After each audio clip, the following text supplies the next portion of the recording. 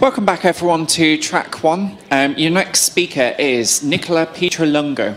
Nicola has built web applications for some of the biggest companies in Europe.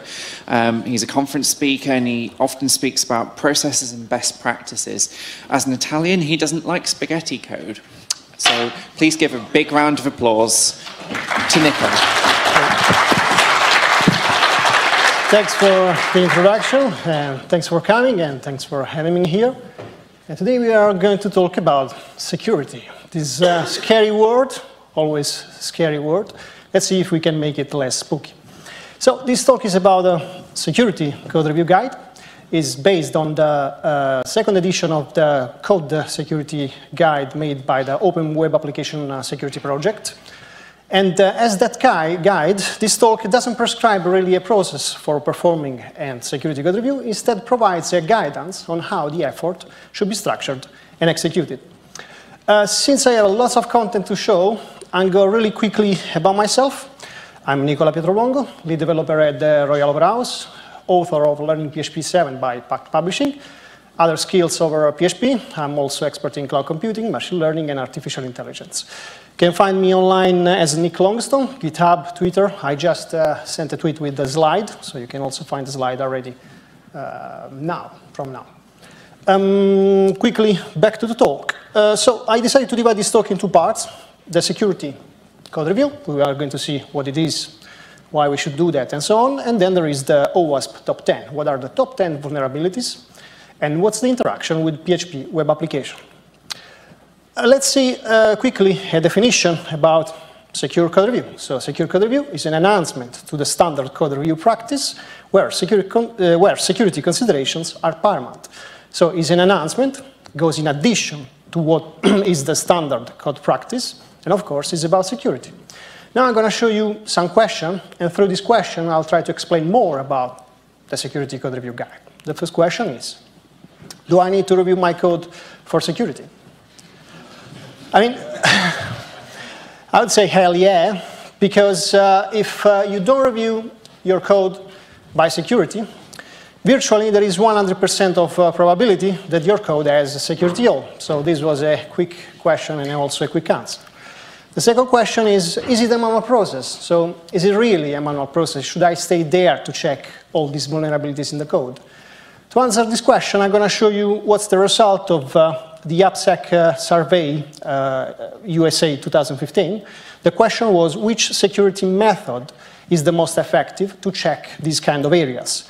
We have vulnerabilities, privacy, business logic, compliance, and availability. And the methods are source code scanning tools in gold, automated scan in bright blue, manual penetration test in green, and the bar that probably is the most interesting is manual code review in gray. As you can see, manual code review in gray is prominent in most of the areas.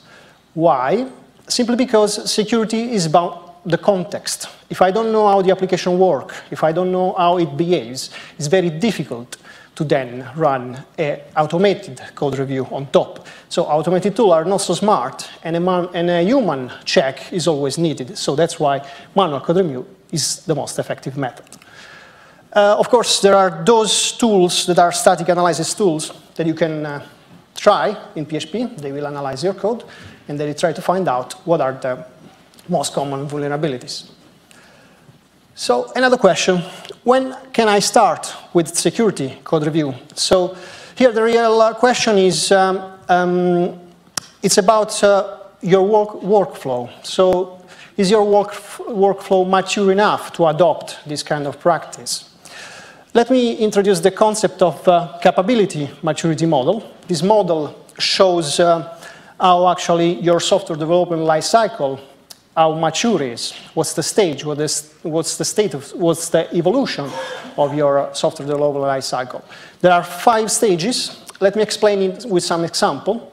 So let's imagine you are on a brand new company and in a brand new team. The process, so the workflow of this team, the software development life cycle of this team is chaotic at the beginning. You don't have documentation, everything is a chaos, you try to meet the deadline and hit the deadline as well. So in that case, you are at the initial state.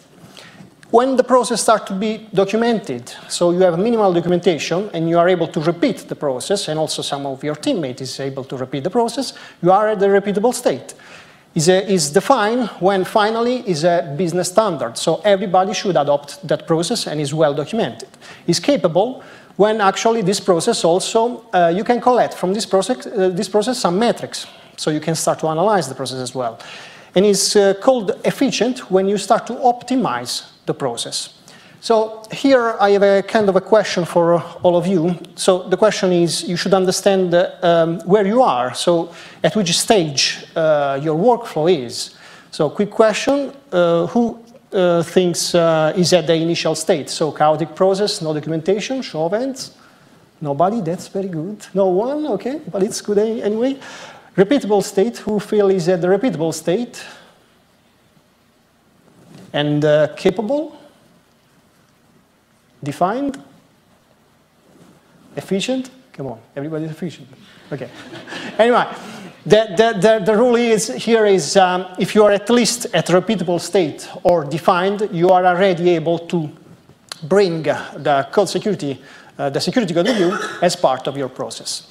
Of course, you have to consider other factors like the number of developers you have in the team. If there is just one-man band, it's very difficult to review by security.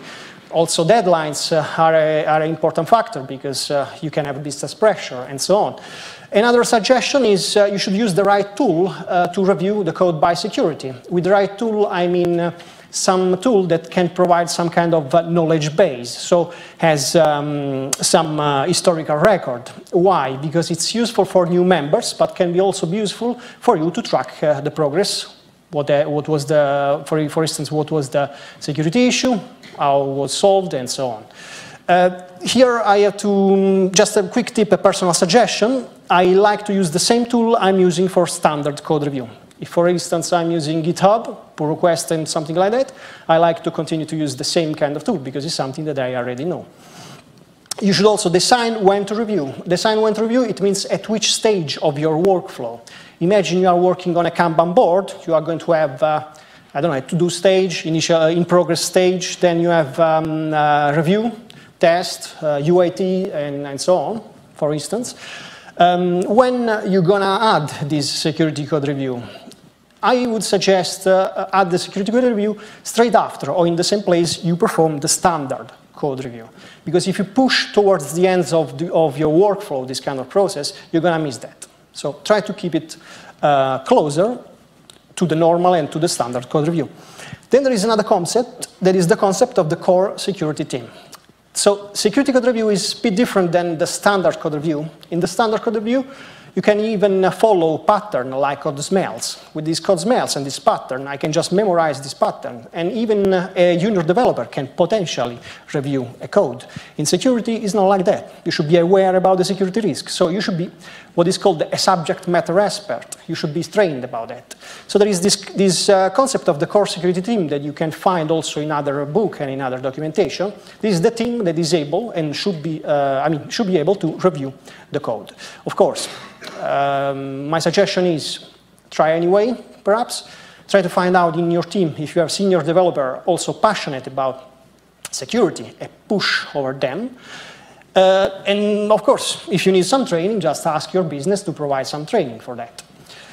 Since the code security, the security code review is an additional stage and will be an additional stage in your pipeline, in your workflow, your capacity, your team capacity possibly will shrink a little bit. So again, possibly the business or your company won't really like this additional state, won't really like this kind of delay. If this happens, just show something like that to your boss, and I believe they will change their idea. It's recently, actually, it's kind of recent, 10th of January, Carrefour Warehouse, was a WordPress issue.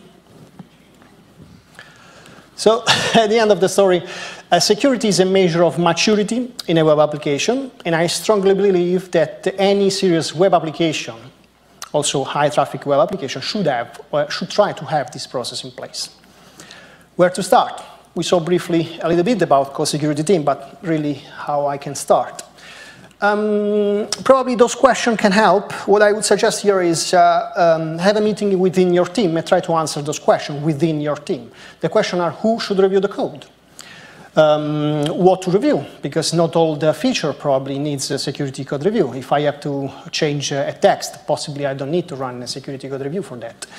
When you should review, we saw when we said try to review straight after the normal, the standard code review. And also where in the meaning of which environment. This is an example, it's just an example. So on the left side I have the question, on the right I try to have some answers. Who? Can be an internal member, can be an external member. Internal member, of course, of this core security team. External member as third-party supplier. I can even ask someone to come in and review my code. What I should review? I can review a single feature. I can review even the entire web application. It's a possibility. It's going to be crazy in an agile way, but it's a possibility. When? Again, try to review when you, straight after you review, you run your standard code review, but can be even a daily task, a weekly task, or a monthly task. Where in the meaning of which environment? We saw you need a tool that provides some historical data, but here is also which environment. It's strange to say which environment because you think about code review as I have to look at the code and I have to understand how it works. In security, to understand how it works, sometimes you need an application up and running. That's why you probably need an environment. So when you have some clear idea and when you expose all the possibility, you can start to connect the dot and build your own process. You can say an internal member should only review single feature at the review task, so in the same time in which we are performing the standard code review, in the local environment. Or I can ask an external member to come and review the entire web application monthly. So it's up to you then to shape your own process. Another help, apart from this question, can come from a checklist. You can have a checklist. This is an extract of 4 or 5 pages of checklist from the OWASP code review guide. So it's a very long checklist. Here I have a personal opinion about checklist because if it's too long and too big, it's difficult to maintain, difficult to run. If you want to write your own checklist, you're probably going to miss some vulnerabilities or some checks. So the problem about checklist, do not take it, do not treat it as a Bible. Be a little bit flexible about checklist, but can be a help. Can also help you to understand what to review and what to don't. Another help can come from the threat modeling. This is a document that is not strictly part of the security code review, so it's not part of the security code review process, but it's something that can help during the process. This document just describes the possible threat that are on your web application. So our possible threat is an hypothetical document. I'm going to go very quickly on this document because it's not strictly part of the security code review, but I want to show you because I think it's important. So in order to create this document, you have to go through 3 steps. The first step is to decompose your application. You're going to have a graph. Also, the shape of this graph have a meaning. So every shape has its own meaning. For instance, here I have a user that log in some web application and then has some access to some data from some database. So first step, you decompose your application. You have this nice graph. The second step is to think as a malicious user, is to think as a hacker, and try to identify possible vulnerabilities. So you can say, for our business, it's very dangerous that the malicious user views confidential information. When you identify this vulnerability, you can even rank the vulnerability. I'm using here a rank model called DREAD. So damage, reproducibility, exploitability, affected users, discoverability. So you can end up with a score that will actually rank and score the type of vulnerability. And at the end, when you have all the graphs, all the threads and everything, you can start to also to provide suggestions. And those suggestions are going to be very useful during the review process. As I said, this is not a document that you have to run and create during the security code review. It's something that probably you have to you probably should create before everything.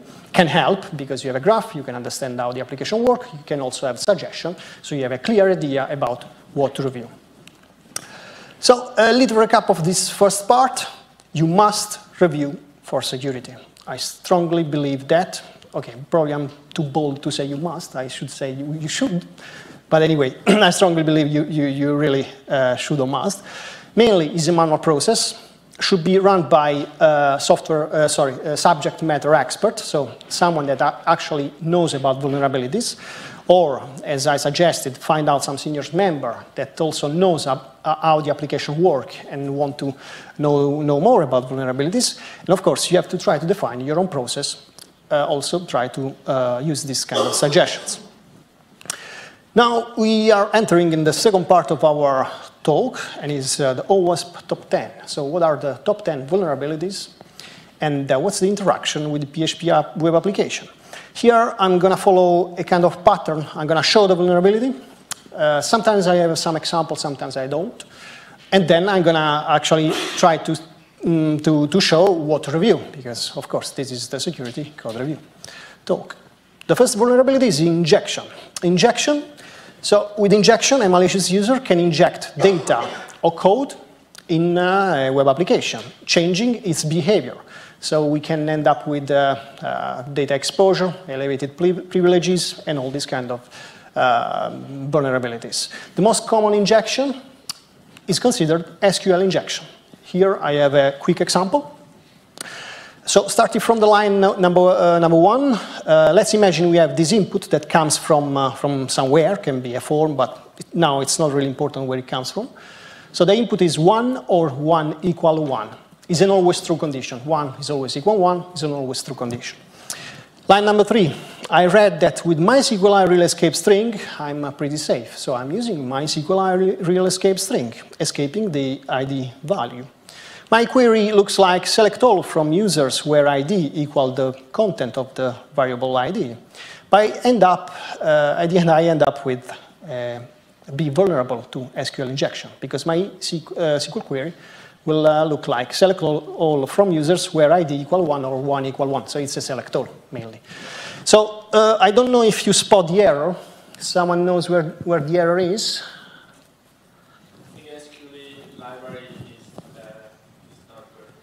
Yeah, this is a statement. It's okay, but yeah, but there is also something actually in the query that can prevent all this mess. Here, mainly, I missed a single quote around this bar. If I had single quote, I would pass 1 or 1 equal 1 in a single quote, and the select is not correct. So I won't be able to kind of hack this query. Let's see another example with PDO, because I read on some blog that PDO is more secure, is more efficient. So the line number 1, I'm setting up my database to use this character set, GBK.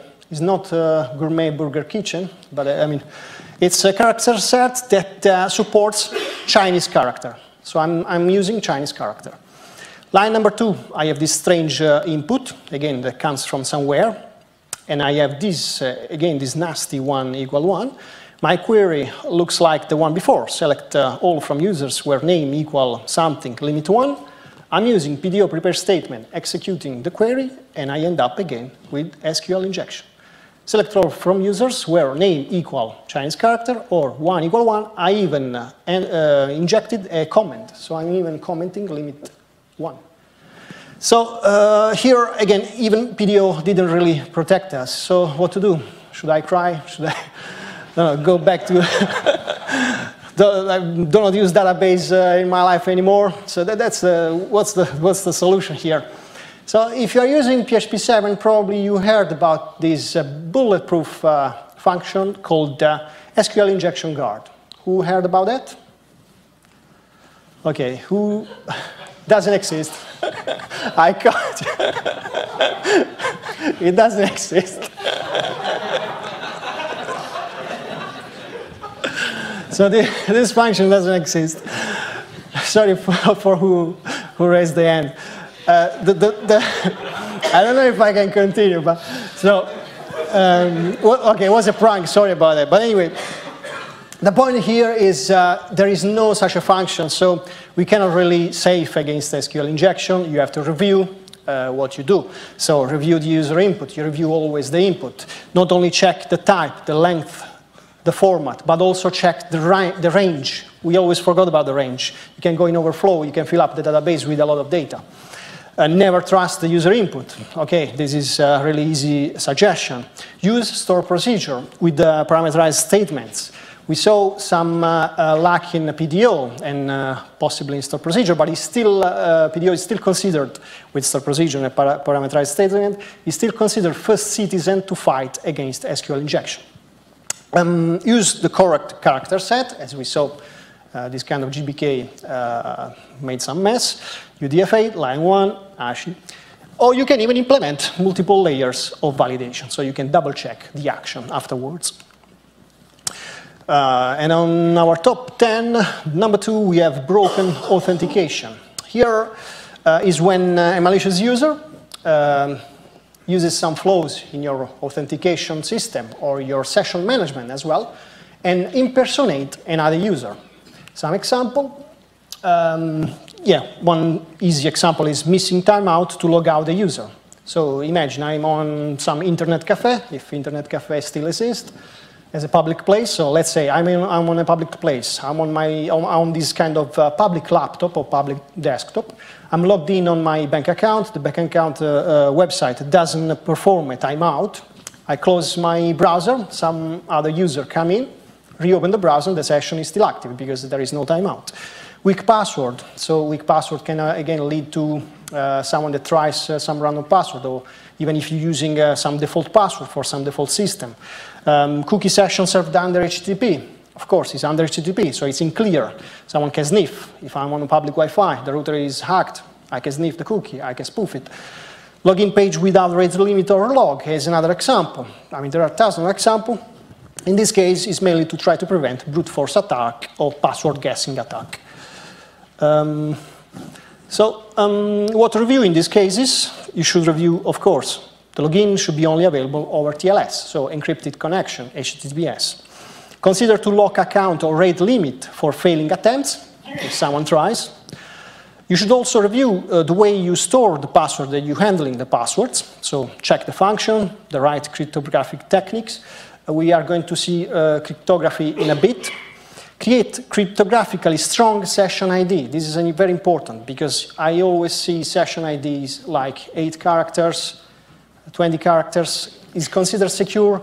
This algorithm, SHA-2, that is 256 bits, so it's very long session ID.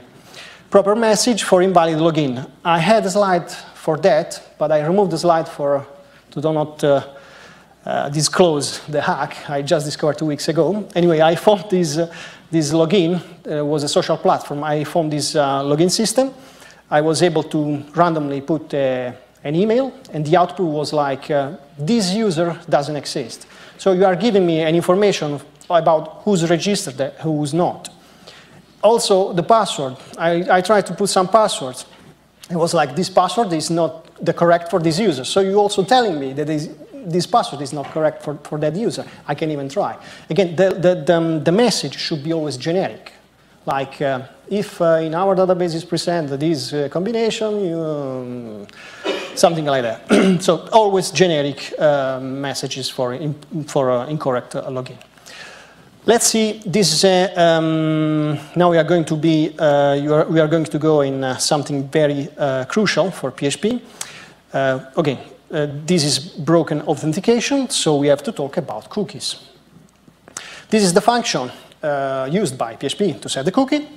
In order to fulfill the requirements and to have some secure cookie, we have to set the secure flag and HTTP only flag both to true. A secure flag will allow the session cookie to be transmitted only over HTTP connection. HTTP only will prevent browser scripting languages like JavaScript to access to the cookie. This is very important because if you open and if you handle the session with JavaScript languages, you are open to another billion of vulnerabilities. Of course, if you are using a framework, the framework wraps this function on a higher level. Be sure that you have those two flags in place. Now, this is a very interesting topic because here I'm going to speak about the lifetime of a session. So we saw before also that lifetime is a parameter of the previous function. And lifetime, so cookie lifetime is an absolute value and is the number of seconds in which the cookie is still valid, so it's not expired. The default value in PHP is 0. Again, it's an absolute value. If I put 20 minutes, after 20 minutes, the cookie, the session cookie, will disappear from the browser. So what happens if I store also the session on server side? And what happens if I store the session on my server, on server side? Happen these nasty things. We have GC max lifetime that is not an absolute value. It's a relative value. Default is 24 minutes. That means 24 minutes from the last user action. And again, here the definition is the number of seconds after which data can be cleaned up. So it's kind of flagged as can be cleaned up.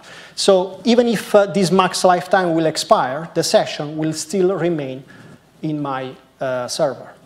The PHP garbage collector works in a very strange way, and there is 1% of probability that will actually remove your session server side after this value is expired.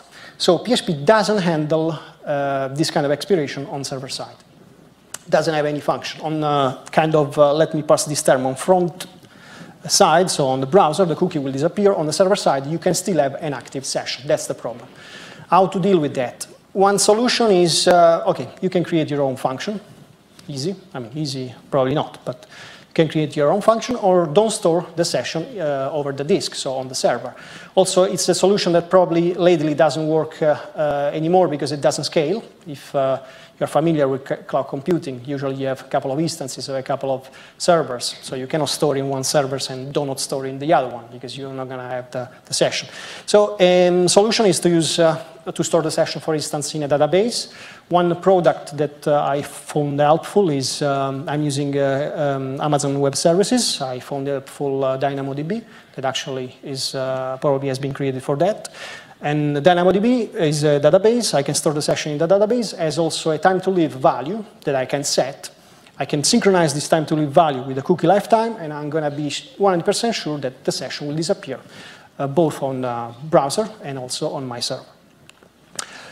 Number 3 of our top 10 is sensitive data exposure. Here we are talking about data leaks. So sensitive data is such as credit card information, user information, addresses, and so on.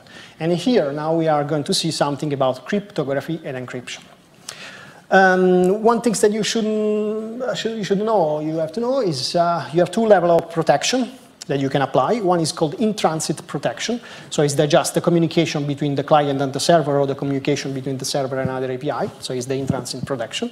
The other one is at rest level. Level. So it's inside your application. What to do to protect in-transit communication? The website should be only over HTTPS. I'm not sure if there is someone with the website still in HTTP. I experienced this problem. But anyway, the website should be only over HTTPS. You should also consider to use TLS internally, so not only from the client and the server. Imagine you have a server, a private cloud, and you have internal communication. With APIs, you can even implement HTTPS internally for internal communication.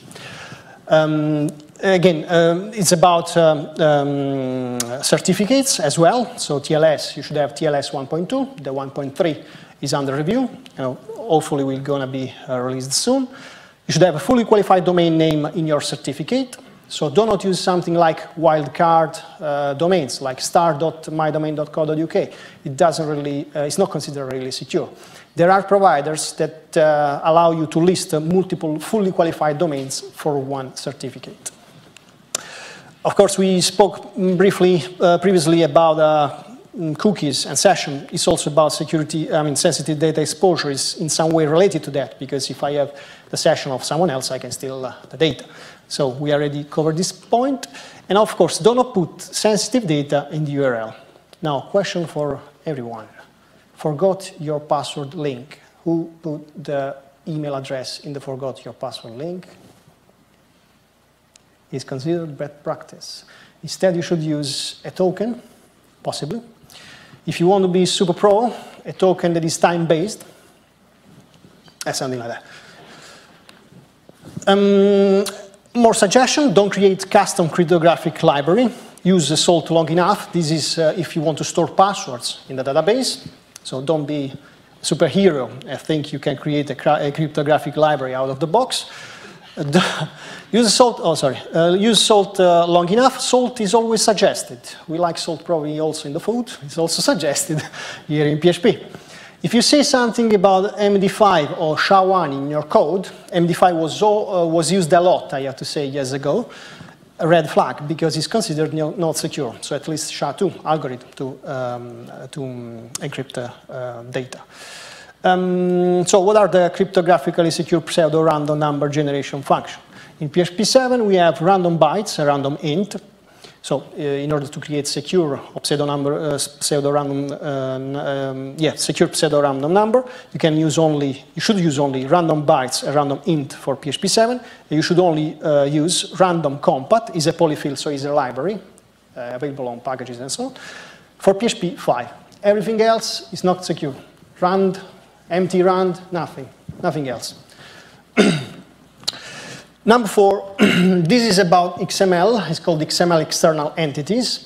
This is about not XML if you have a client, so if you are consuming an API, but if you are creating an XML API with some XML payload. I'm not sure how many of you has experienced these things, so how many of you, for instance, build some SOAP API. Show of hands just to make me, damn, it's pretty, I thought it was less.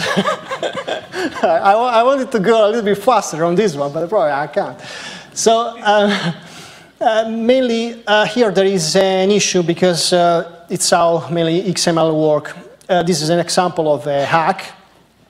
On this line, I have an entity called XXE that calls an external entity. So this is a call to an external file. It can be a file that I spotted inside my system, can be even a URL, can be mainly everything. And then I'm injecting this XXE inside the XML payload. So what happened? What happened when this got resolved by the XML loader? The content of this password will be unclear inside this tag. This is how it works. So most of the also PHP implementation, simple XML, DOM, are based on lib.xml. To prevent XML external entities, so this kind of resolution, you should disable the entity loader with this function, lib.xml disable entity loader. There is not really another strong suggestion that I could give. I read other documentation about other suggestions, but this is the only one that really works to, again, to kind of avoid this kind of resolution. If you cannot implement these things, because possibly can break your code, and it does sometimes, of course, you have to review the implementation, the load, the filtering, sanitize the input, never trust the input, and so on. You can, because XML is a strong, has a strong schema, is a standard, you can even try to create some validation against an XML schema that you already have. Number 5 of our top 10 is broken access control. Let's see an example to understand more what it is. Here, an user found vulnerabilities on ads.twitter.com. So this user was able to delete his own credit card via this link. As you can see at the end, there was an ID. This was the ID of his information, his credit card information. Then he tried to change this ID, and he was able to delete also someone else's credit card. So let's see another example to clarify more this kind of concept and what can happen. Okay, this is a real silly example and also simple example, but it's pretty clear. Let's imagine I'm on my bank account, so I'm on my bank website, and I want to download my bank statement. Let's imagine this bank has a folder with all the bank statement already pre-rendered as a PDF. So I have this link, secure bank, whatever, and statement, and ID, 1, 2, 3. This ID directly is referencing the PDF, and there is no other authentication layer in the middle. So as you can imagine, if I just tweak a little bit the ID, I can download someone else's bank statement. That's broken access control. There is no other access control in the middle here. So what you should review here, you should map out all the location where user inputs are used to reference object directly. It's not only about PDF. It's about database row. The ID can be a database row, can be an action, can be even an action, can be a file, can be an application page, can be everything. Another suggestion is you should review every entry point and function authorization, like APIs. This is a very important topic because previously, probably, so this is about you should record the ownership over the generic CRUD operation. Here is a mindset about how you should design your application. Usually we tend to say, okay, I have this credit card information, I should be able to create credit card information, read, update, and delete. It's not like that. You should think before about the ownership. Who owns this credit card information? Is the user, so only that user should be able then to perform this action. So it's kind of a little bit, flips a little bit the mindset about how you design the application. It's first about the ownership of the data and then the action over that data. And of course, you should implement an efficient role-based access control. Efficient in the meaning, not so many roles, but also efficient in the meaning of if you see malicious activity, you should be able to revoke a role very quickly. Otherwise, it's not efficient in your system and you cannot mitigate the possible vulnerability. Security misconfiguration. Here is about application, even external application that they have some interaction with your system, that are misconfigured, and that can lead to some vulnerabilities. Can be a framework, can be web server. We saw something about database and so on. I have an example that is kind of related, but probably doesn't really fit in this area. This actually pretty recent. GitHub had this DDoS attack, 10 minutes, 7 terabytes of data against GitHub, just because there was memcache public endpoint configured improperly. Wasn't a security, so there wasn't a security issue with memcache, it was just not configured properly, that's it. So here I don't want to talk about database or application or framework configuration. I'm just go pretty quickly and I want to talk about what are the two PHP best friends, or what I consider the two PHP best friends that are web servers are Apache and Nginx. So about Apache, this, I'm going to show a few examples. Of course, I cannot cover all the misconfiguration about Apache and PHP. I'm going to show a few examples. One common mistake is to open the folder to everything with some kind of allow all and so on. So if you don't put like option minus indexes, your folder can possibly be listed via URL. I can even download and check whatever you have in your folder. Another quick example is if you have, again, a public folder. Let's imagine you have a public folder that holds and stores the assets, images or whatever. Do not open this folder to everything. Try to filter what you should expose. This is in accordance of a principle called the principle of least privileges, or principle of minimal privileges. That means expose only what you really need. Don't do an allow all. You should do a deny all by default. That's secure. Deny all by default, and slowly then open what you really need. The same kind of things we can see in Nginx. Here I have a public folder, and I'm only grant the access to the index.php.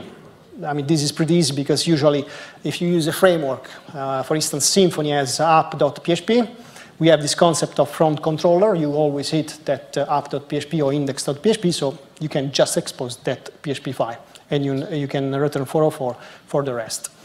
I went pretty quickly. As you can imagine, there are a lot to say about configuration. I would like to suggest to check the OWASP website about Apache configuration, because are pretty, sometimes are pretty challenging. About Nginx, I found this tool called Jixi. It's a static analysis tool that can check your configuration. So you can run it, check your configuration, and you can be pretty safe. Number 7, cross-site scripting. So here, a malicious user injected some code over a web page, and another user is affected by that. Quick example. Here we have Equifax website. It's an old, it's not a current vulnerability. It was pretty old, this one. There was a form. Through this form, it was possible to inject some code, some script. And it was also possible to show some pop-up. I mean, if you can understand what can be wrong, I can even pop in some login system and steal the credential. So mainly injection is about input, which possibly makes its way in the HTML output. It's always about you have some input that then, for some reason, makes its own way on the HTML output. You should review every single part of the code that has this kind of stuff. It can be about error messages that redisplay the user input. Imagine a registration form. You have an email. The email is wrong. You are redisplaying that single field. So the email gmail.com is wrong. Can be, again, can be a form, can be a URL parameters. You are using a URL parameters, and then these parameters in some way is redisplaying into the web page. Can be any field. Can be mainly, probably everything. But also can be a tag. Image source, iframe, BG sound. I'm not sure if someone still uses it. But anyway, it's a suggestion. Why I should review image source? Why I should review the attribute source of my image tag? Example, imagine you have a resize PHP function. So in the source, I have actually a PHP file. I have resizer.php, question mark, size medium, and image URL something. So I have also the image URL. I can possibly, with JavaScript or with some other scripting language, change this URL, and I can show apples and oranges on the website. So here is about checking all the source and all actually, it's possible also to have some kind of on-click event, so JavaScript event, on-click event. This kind of event also are kind of evil. I'm sorry to say that, but most of the time it's about JavaScript. Most of the time.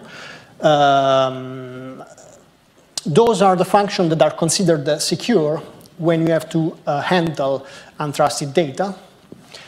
So node the text content, create text node, set attribute, and so on. So mainly here, what they do in this function, simply they passing the value as a text. So imagine I'm a malicious user and I want to inject a link, href, whatever. This link, if I'm using text content, will be passed as text, so won't be clickable.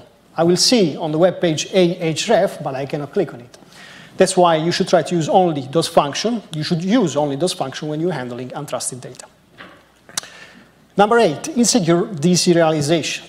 This is a new topic because so the OWASP top 10, the latest one was the 2013. This is the 2017. This has been introduced in 2017 and is about, so on the PHP side, is about unserialized, the function unserialized. I'm going to show you a very silly example. Here, imagine you have a cookie. In this cookie, there is a serialized array. This is the username. This is the role. So you're actually leaving the role in the cookie in clear, in kind of clear, because if you serialize something, you don't really encrypt something. So a malicious user can just change the role, change also the name, and have different privileges. Okay, this is a very silly example. Let's see something more interesting. I have a class bed class, public variable, foo, public function destruct. So this is a magic method. I'm echoing something, I'm bad. I'm serializing the bed class. Then I dump the value of the unserialized function. So what do you think is going to happen here? So possibly we can guess that destruct will be called at the end, because at function at the class destruction. So what do you think is going to be the output of this var dump? It's going to be something like that. I am bad is called at the beginning, then there is the serialized object, and then there is I'm bad again. So every magic method, if you serialize a PHP class, will be called. You understand that it's very dangerous because I can inject, I can even change the values of the current class. I can do mainly everything. Let's see actually what the PHP.NET documentation says about that. Unserialization can result in code being loaded and executed due to object instantiation and autoloading, and a malicious user may be able to exploit this. We know that in PHP 7 we have unserialized with a second parameter, doesn't prevent this issue. It doesn't prevent this issue. So what you should do, actually, you should review how to use unserialized and its implementation. In my opinion, don't use unserialized. If it's so dangerous, it caused so much trouble, and also in the past caused a lot of trouble. Even I think PHP 7.1 had a bug on unserialized. Try to do not use it. Simply, you can use a not kind of active magic transformation with JSON encode and JSON decode. So you have passive data, not an active class that can do nasty thing.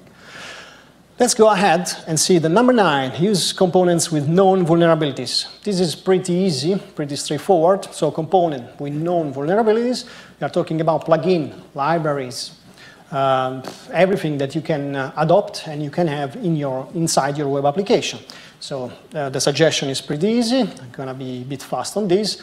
Before to adopt a library, check if it's well maintained, if there are regular basis, releases in regular basis, and so on. This is also valid for a WordPress plugin. If you have a WordPress website, check the plugin. And you also need to be aware about the integration, because if the integration is bad, also the code can be exposed to vulnerabilities.